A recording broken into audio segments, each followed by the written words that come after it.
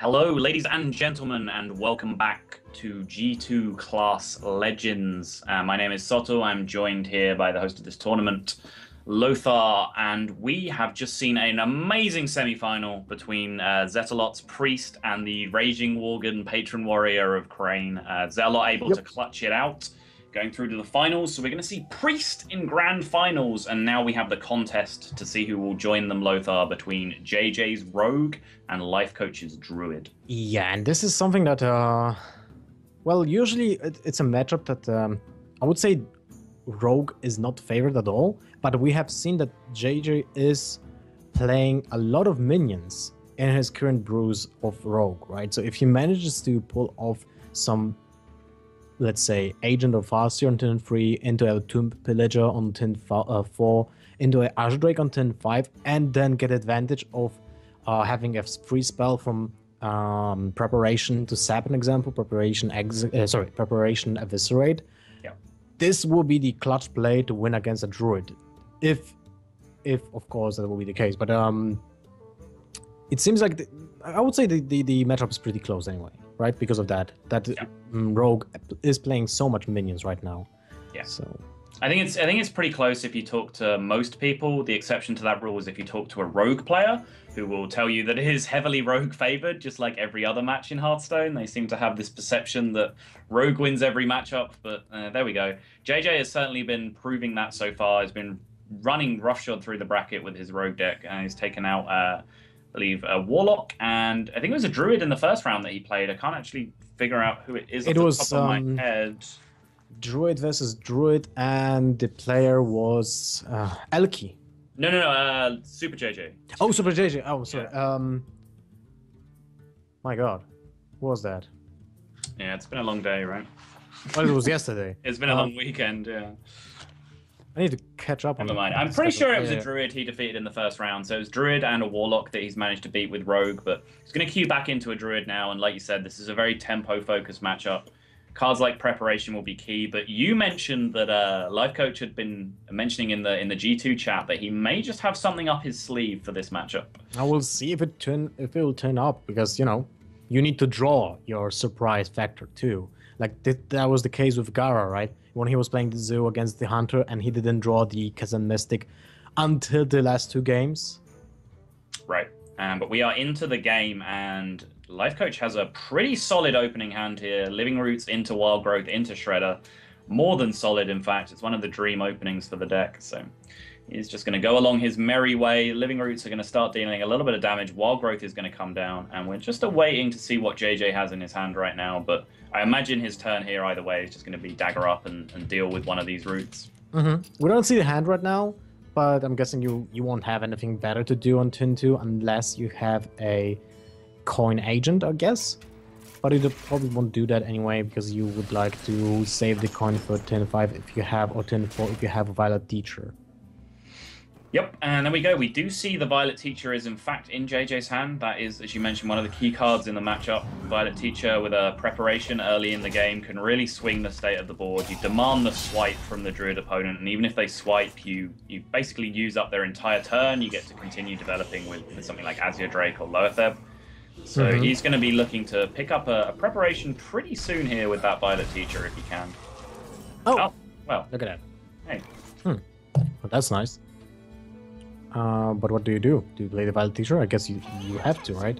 Yeah, Violet Teacher, prep this on the Shredder. Hope that the minion that comes out is relatively small. Like a 1/1 or a 2/1 that the tokens can deal with would be lovely. He's going to eviscerate. We'll see what comes out. 1 for minion. That's not bad, because it doesn't die. And there's the Hearthstone Jones. Yeah. A good weapon against Assassin's Blade. Yeah, that's very true. We have seen JJ is carrying Assassin's Blade in at least one of his Rogue decks. I believe we've only seen him play 1 throughout the tournament so far.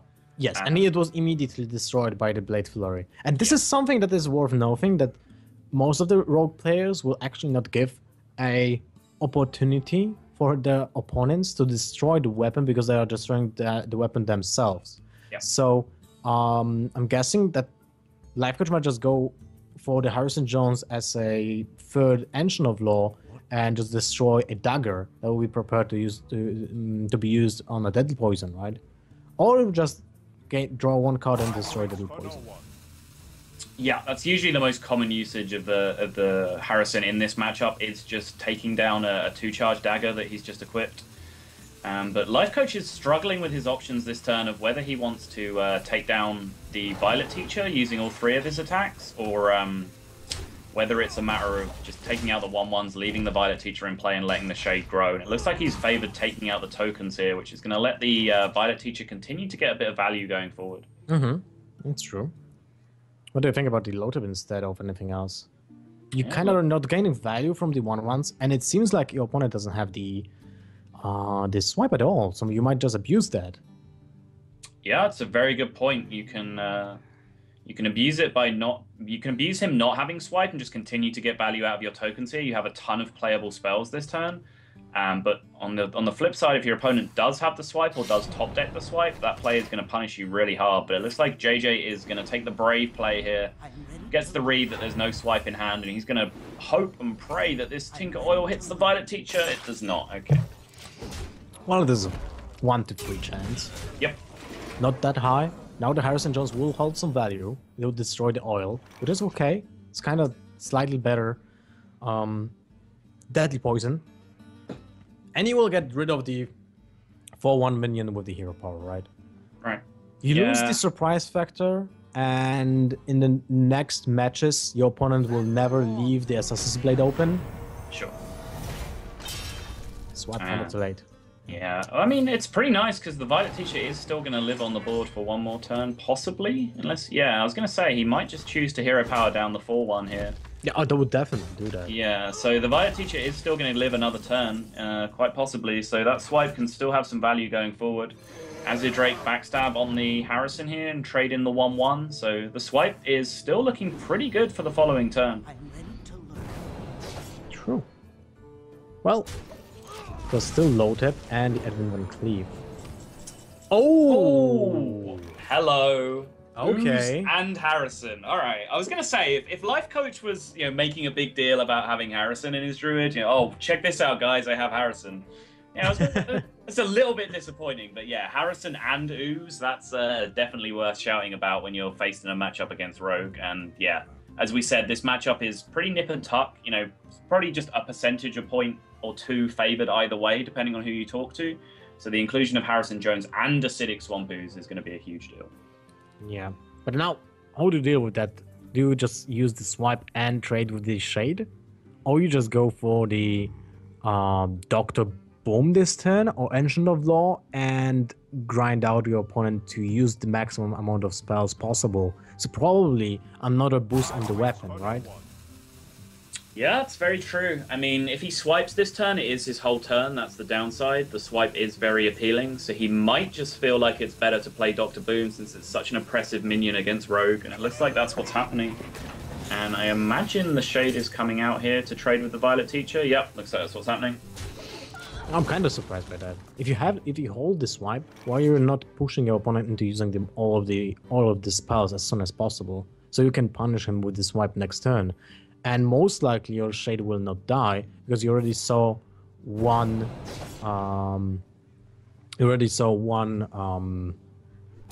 Oil being played, right? Right. Yeah, I mean that's very true, but it's not really a punishment to swipe away a bunch of extra 1/1s that they made in the first place, because those 1/1s don't exist until you let them exist, right? Yeah, so but it's just about baiting out the spells. Sure. Maybe not in a comfortable position, but you're so aware that the 1/1s hold a lot of value against the Druid in the first place. Yep. This is why you might overcommit with not perfect scenario for the spells. Yeah, it makes sense. But I'm okay with the trade there. He did trade into the 3/5 instead of the 4/4, which makes a lot of sense because he kept the 2 health on his minion, which requires another answer from the Rogue beyond just the 1/1 that was on board or the dagger. So I think he definitely picked the right trade if he was going to make the trade, but you're right. The other viable option was certainly just to keep the Shade in stealth there. What to do? Well, now it's a tricky situation. You can't use the Big Game Hunter on the 6/6 minion. Nope.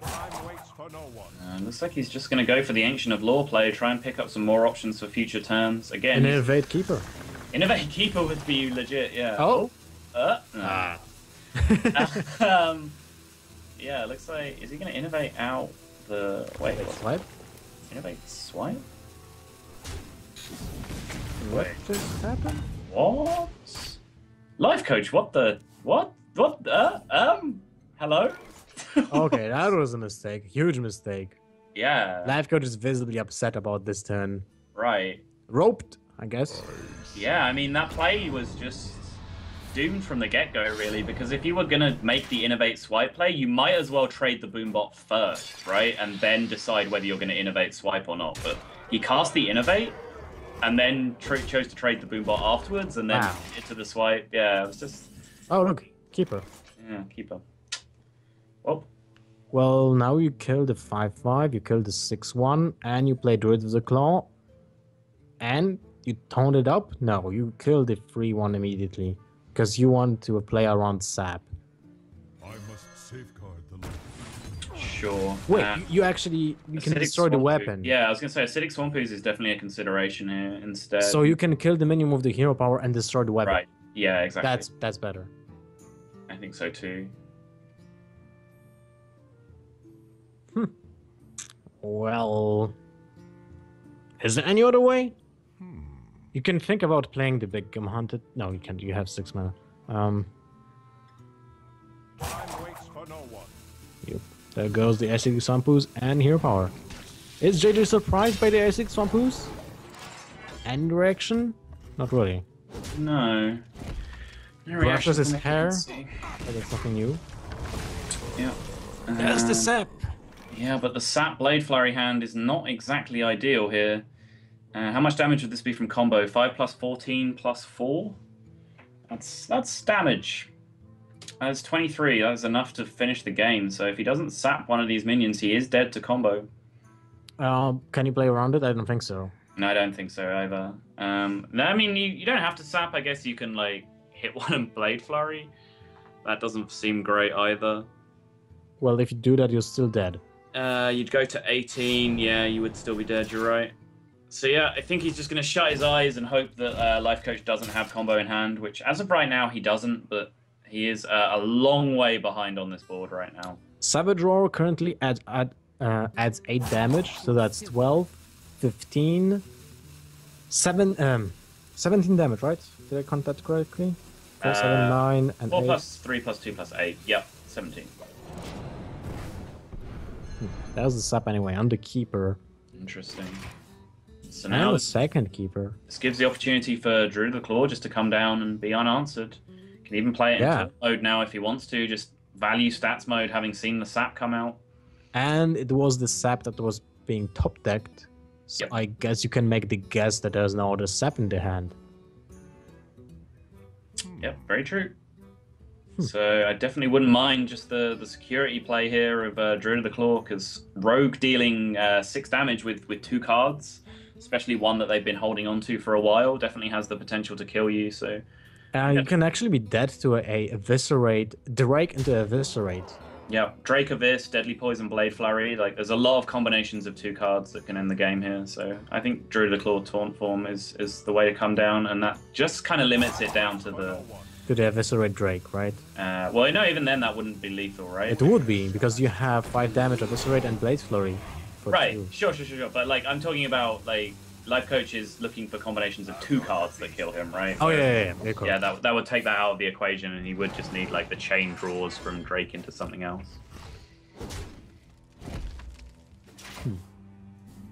Violet Teacher not going to get it done here.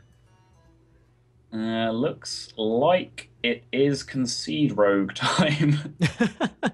Attention, class. Obviously, he doesn't know he's dead, looking back at the board, but Lifecoach more than has him covered here. 11 on board, plus the Savage Roar and the Keeper. That is going to get the job done, and despite that pretty catastrophic play in the middle of the game there with the Boombot and the Swipe, he has enough to clutch out the game here. And there we go. Game 1 to Lifecoach. That could have been really ending. That could have ended badly for Lifecoach. Like that mistake of leaving a 6-1 and a 3-1 on board. That was unnecessary damage. that could have killed him with an Azure Drake Eviscerate, an example. So, yeah, quite a big deal. But fortunately for him, kind of lucked out a little bit, and now he's in the lead in the matchup. I would guess that Lifecoach stays with the same deck for the whole match. Yeah, I mean, I fail to believe that switching to the Druid deck that doesn't have Ooze and Harrison in it is going to be better against any Rogue deck. So, looks like JJ has switched, though. Yeah. Right? He didn't have a Miracle. I mean, No. Gazette in Auctioneer. No, we the saw whole the match. Tinker Oil in the previous game as well, so it seems unlikely that Oil and Gadgetzan will be in the same deck. So it looks like we've switched to Miracle Rogue, and knowing JJ, he's a big proponent of the Malagos Miracle deck, so that's probably what we're looking at here.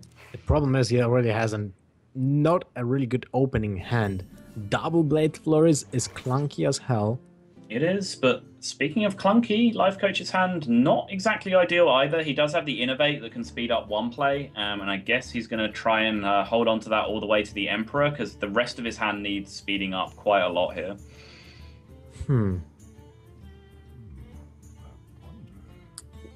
Well, yeah, you keep the coin, you keep the Innovate for Emperor, and Yeah. that's about it. I mean, turn 3 Emperor, turn 4 Drake, that seems to be the line here, but if the Rogue was able to try and get something going early, that might be a little bit too slow, especially if there's a sap or something. But unfortunately, the hand from the Rogue, from JJ's perspective, is pretty weak as well. But that is another 7-drop being drawn. Did JJ show Dr. Boom, by the way? In any... Well, this is the first time we see this deck, right? But in the other deck? Don't think Boom was in the other deck, no. Phantom Knives, just a cycle, trying to pick up something to do. He does get his Emperor. this is the Malagos deck. Oh, okay. So we can play Emperor Thaurissan, or we can play Dr. Boom this turn. What do you favor? I think I'd go for the Emperor. Gives you the most flexibility, and then next turn you can either just play Drake, you can innovate Boom, you can innovate an Ancient of Law. Like suddenly your whole hand becomes playable if you just innovate out the Emperor here. But And you have a discounted Innovate, too. ah, yeah, minus 1 mana Innovate. So now we get additional 2 Innovates just by playing the Emperor. Yep. And it's a huge threat that needs to be answered right away. And how do you answer that Emperor? There is no answer unless you want to do completely miserable things here. He's going to prep the fan. Yeah, he's going to try and dig for an Abyss, doesn't get it. Yeah. Now this doesn't look good, because now a Lifecoach will probably go for Oh my god, that turn. Oh, wow. Azure Drake into Wrath for 4, deal 5 damage to the face, get a discount again. On the draw too. Oh, Lifecoach's top decks in this tournament so far today have just been outrageous. There's no way anything... I mean, I understand, like, you can play Dr. Boom here, that's pretty awesome, but there's no way anything is better than Drake Innovate Wrath here, right? Like, it just can't be. Okay, good. So Drake Innovate Wrath does come down. He's going to get 2 5-mana Laws and a 5-mana Dr. Boom in his hand. He can take his pick as to which of those he wants to play on the following turn. Yep. 5-mana Dr. Boom. The sap. What do you do with that? You can sap the Azure Drake, you can sap Emperor, but that doesn't achieve anything at all. Nope. Another Tomb Pillager. You have the minions, but the minions are not doing anything this turn. Oh my god, this hand is getting ridiculous. Plays Dr. Boom. He'll probably go ahead and trade the Drakes here. Yeah, why not? Safe, yeah. You get additional 3 turns of Emperor. Yep. Now you have 4-mana Ancient of Laws. Yep. Wow. Boy. Wow, this is going downhill fast. It is. And this is just been Druid doing Druid things. This is nothing to do with the teched out Druid that Lifecoach has to counter Rogue. This has just been Emperor Thaurissan winning games. That was quick. Yep. Yeah, remember when I said that Druid hand was a little bit clunky? Turns out it wasn't. Who knew? Well, at least it wasn't the repetition of what we saw against AK Wonder, right? Yeah. The incredible top decks from Double Wild Growth 10-1. I mean, that Wrath top deck to go with the Drake on that turn was pretty crucial. He was already a long way ahead, of course, but by having that Emperor unanswered for one turn. But being able to pick up a way of dealing with that Drake that he had, the Tomb Pillager that he had no answer for originally was so huge because it let him just keep the Emperor, keep pushing damage, discounted his Dr. Boom by another turn. It's just crazy stuff. By the way, I was thinking about not keeping one of the Innovates because your opponent plays Saps.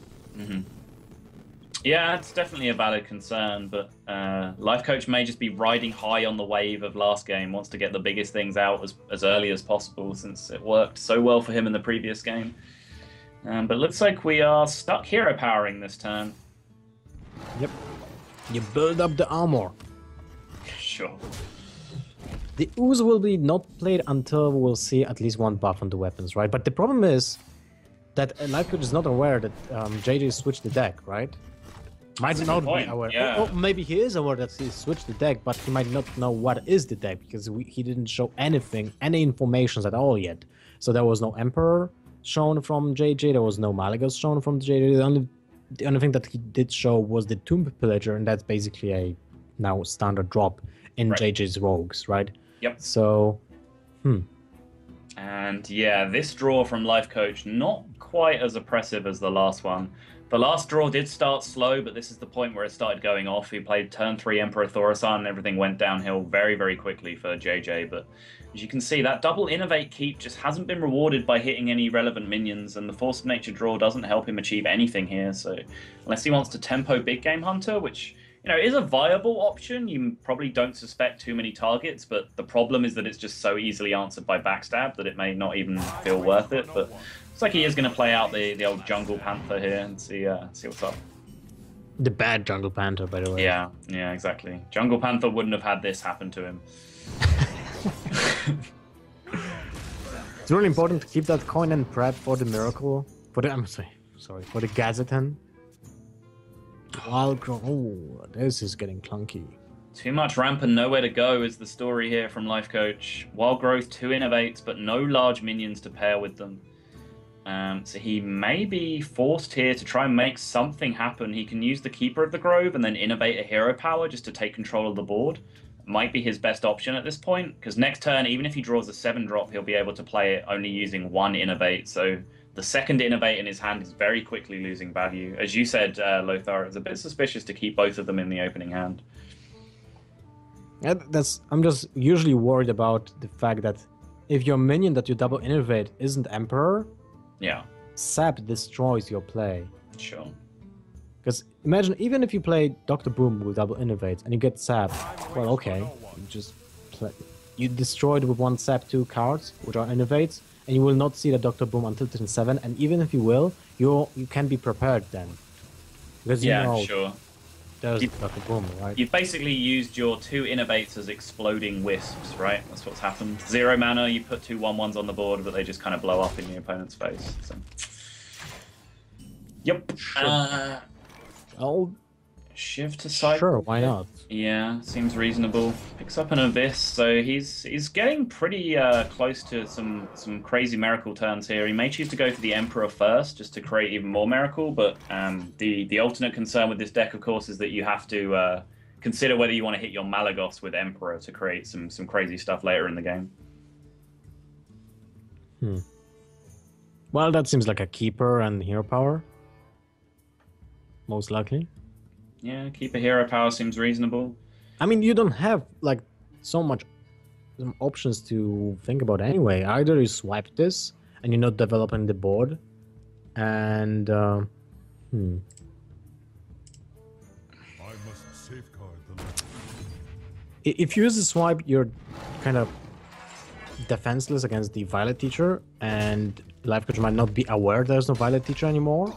Sure. So this might be another factor that why he keeps the swipe in his hand. But it's just better to play something on board and deal with the minion anyway, right? Sure.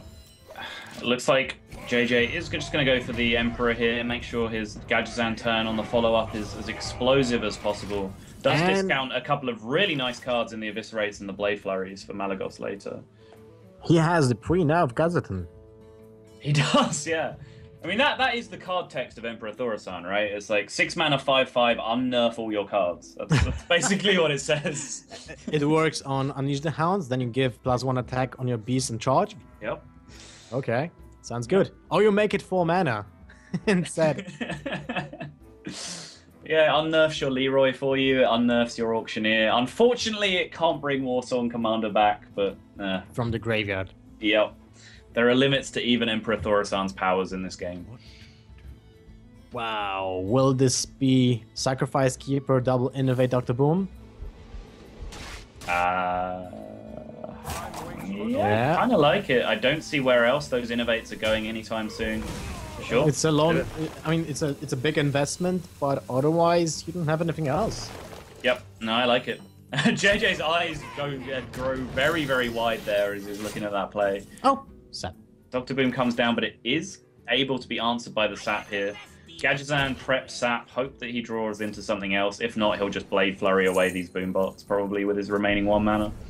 We'll see. Yeah, most likely, but it might kill his Gadgetzan. It might. He's going to choose to pass it up. Interesting. He's going to choose to hold on to the Blade Flurries. 1 for more value, but 2 for the potential of Malygos later, because 9 mana Malygos. Say that 10 times fast. Plus the 1 mana Blade Flurry is going to be explosive on a Druid board. So let's count the damage. I think Rogue has no option of dealing 23 damage in 1 turn with 7 mana. Even with the Gadgetzan board, I was just thinking about dealing 2 damage to the face and replaying the Boombot. The Dr. Boom, just to play combo next turn. To maximize the damage. Yeah, sure. And this was another reason why JJ will have chosen to hold on to the Blade Flurry. Well, the Azure Drake died. Yeah. Be another reason why JJ chose to hold on to the Blade Flurry, because he probably felt like the Boom was going to come down next turn. So by using the Drake in combination with the Blade Flurry, he's able to deal with the full board again. So now he still has that second Blade Flurry left for whenever he draws the Malygos. And in case there was any doubt, that Sinister Strike in his hand pretty much confirms that this is using Malygos as a finisher. Exactly. It's still 1 mana almost Mind Blast with Azure Drake. Sure. That's a bad comparison. Anyway, seems like the turn here is to play Living Roots as 2 1/1s and attack with hero power. Sounds bad, but what else do you do during this turn? It really does, yeah. Well, you can keep it for 10/10 to have 16. Yeah. With the combo. It's a consideration. Like, the Living Roots might end up doing more damage from hand than it does by putting it on the board, because obviously like flat Fan of Knives, things like that can all deal with it very, very comfortably. So that's probably what Lifecoach is thinking about right now, but I feel like he has to go for some sort of board presence, even as small as it is. No, alright, he disagrees. So, second Drake and an agent to build a prominent board presence, and you are high enough in health to not be worried about the combo. Ooh. But 2 Innovates were already used.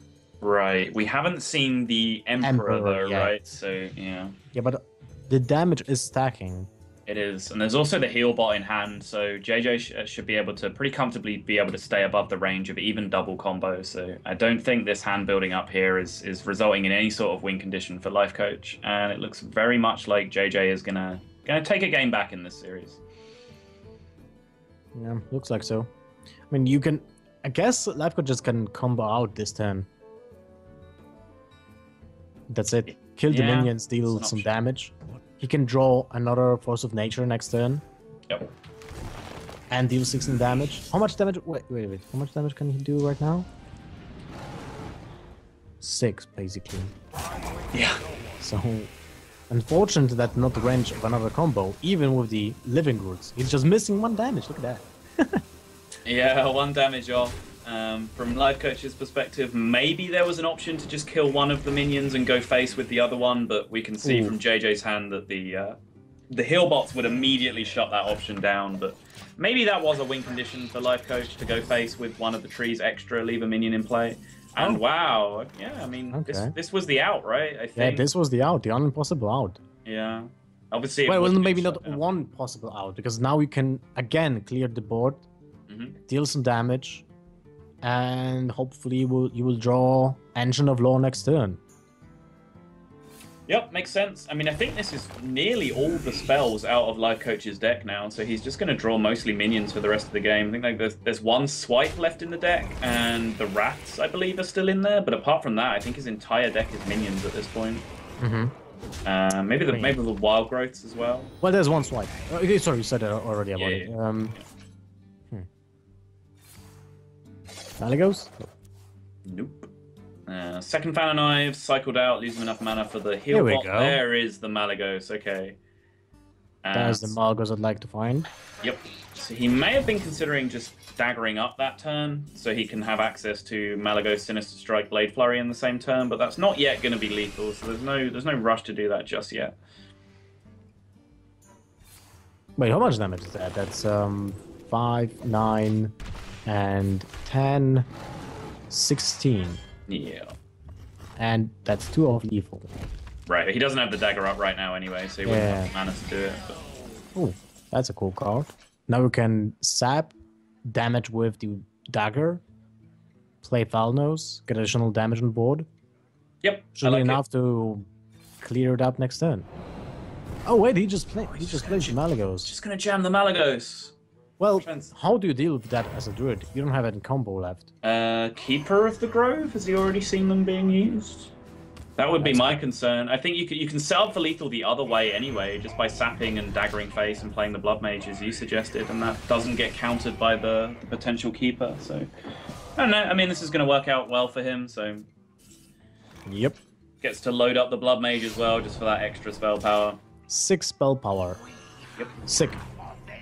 Needs to attack with the Malagos first, I believe, before the Blade Flurry comes through. Or does he just have the damage? He just has the damage anyway, it's fine, yeah. No, he didn't. He was one short. So actually a taunt off the Pilot Shredder there would have prevented lethal. Oh. He didn't attack with the Malagos first, so a Noyatron...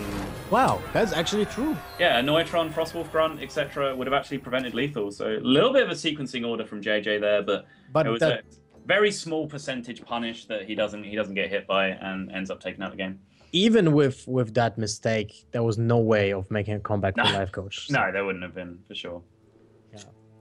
Yeah. And we're jumping into the next game. Like, I think like Lifecoach still plays the same deck. Doesn't make any sense to switch, even though it's a Malagos rogue right now, which relies on weapon less, but there's still Deadly Poison and Blade Flurries right there, so it might disrupt the mana flow for JJ.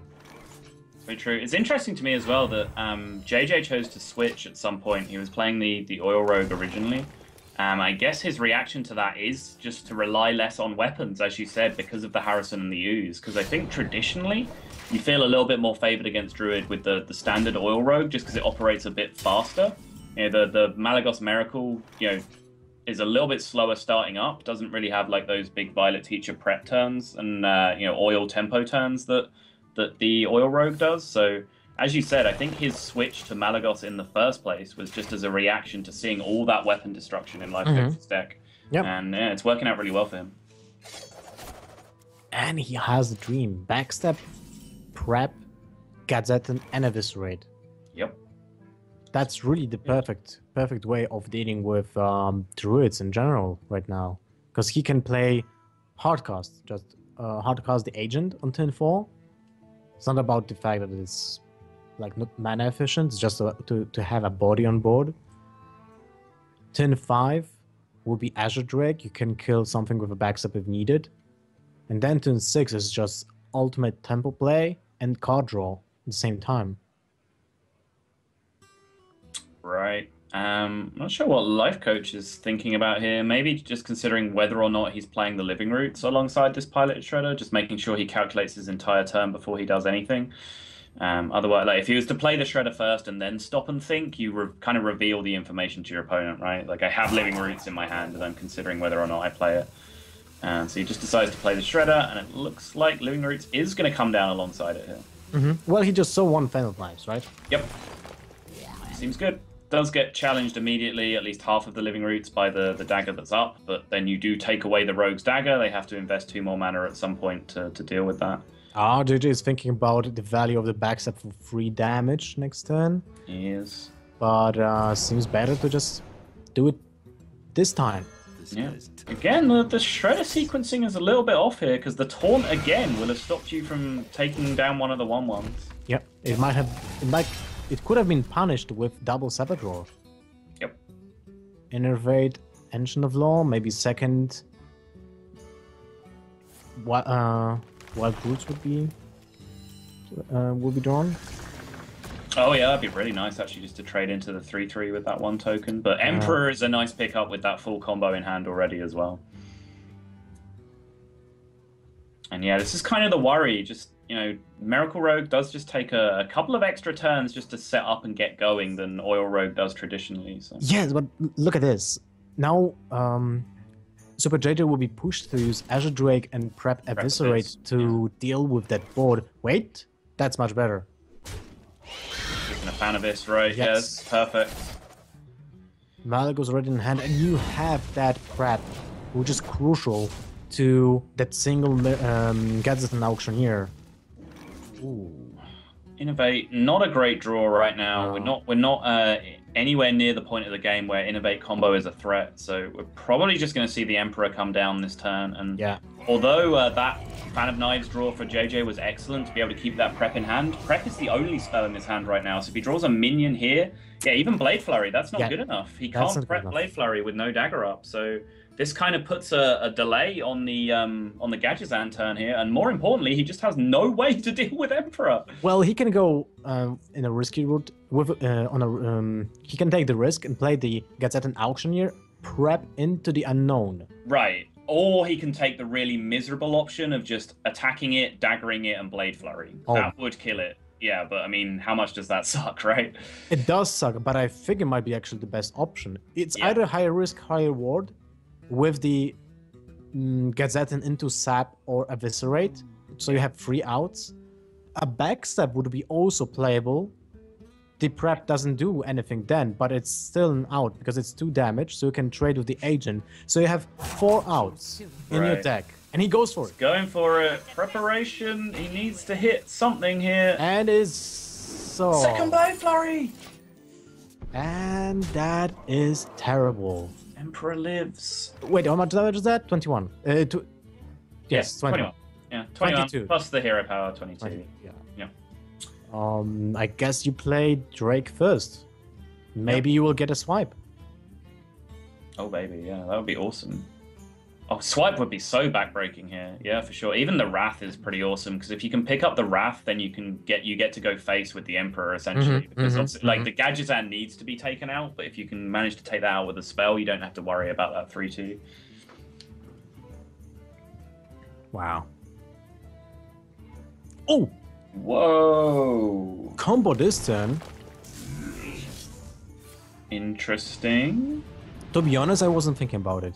I wasn't either, but so he gets to do how much? 15 damage to face, puts the rogue to 12, maintains a full health Emperor that he saw there was no answer for in hand, and innovates out the Shredder. I like now I look at it, I love this play. I think this is awesome. Okay. And he still gets the discount on the Azure Drake. Yep. And the chances of drawing this swipe were slim, or Wrath, right? Because he already used one Wrath, if I remember correctly, this game.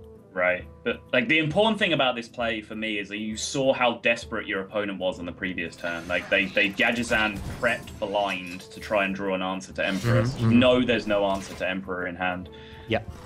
So yeah, I love this play just to protect the Emperor long term. Obviously, you burn through all your cards, but holy moly! I was gonna say you burn through all your cards, which probably gets chat spamming like Emperor value, Ellie Giggle, etc. But yeah, when your last card is an Azure Drake, that's a pretty fine position to be in, especially when you top deck the second one. So, but you first play the Azure Drake for 4 mana because you can top deck Druid of the Claw, which might be better this turn. Might be, but maybe it's not. It will be better, right? Yeah, I think Druid of the Claw is a better option. Wrath for 2. Hero power, you're at 19. There's no way your opponent can kill you, especially after using 1 prep already. Oh, you can play that. No, you have to hero power the 3/1, right? Oh, yeah, right. Yeah. So 9 more damage to face. You're definitely threatening lethal now. So 9 more to face, and you have 13 on board. So yeah, comfortably threatening lethal here, and you know your opponent's hand is full of minions based on the last couple of turns. So looking in pretty good shape here. Oh, that's not good. This looks like it could be the end, unless there is a huge draw here. I mean, that was needed a long time ago. Yeah, but it does theoretically keep him alive for now, but he's in so much trouble. There's so many outs. Yeah, any sort Force of Nature Savage Roar. That's it. Lifecoach advanced to the semifinal against Zerolot. SuperJJ unfortunately needs to be okay with having a 3rd or 4th place in the tournament. And it's really cool that we saw him bringing Rogue, but it didn't work against Lifecoach Druid, which had some ridiculous draws though. So we'll see how it goes against Zerolot.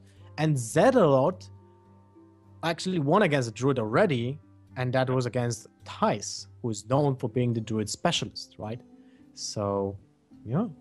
Congratulations to Lifecoach. As you said, these players, the G2 players, practice together a lot. They devise lineups for new formats together. So the lineups, card for card, there's a good chance that they're just identical between Thijs's decks and Lifecoach's decks. So it may just be that Zerolot is in a decent position to take down this tournament with the specialist priest skills coming together in this one-class tournament. Yeah, that's true. Now we'll see how it goes, but wow, that's an awesome thing. We have one last match for today, guys. So be sure to watch the grand final of G2 Esports Class Legends Invitational between SK Gaming Zerolot and G2 Esports Lifecoach. It will be a match to watch. So don't go anywhere. We'll be having a short break to prepare the players and give Lifecoach a short break also to catch his breath. Yep. And we'll be right back after the break. So don't go anywhere, guys. We'll be right back.